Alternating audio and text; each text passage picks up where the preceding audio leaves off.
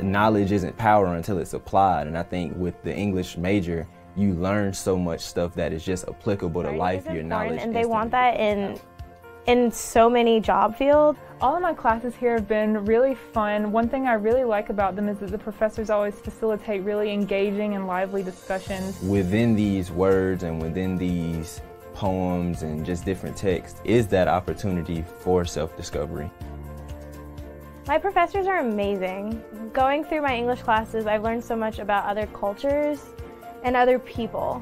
They get you very excited about what they're teaching to where you kind of want to learn as well. We go into a lot of deep details and little details when we read. We really dive into what makes a work the work that it is. You learn not only how to read and respond to literature, but also how to write about it.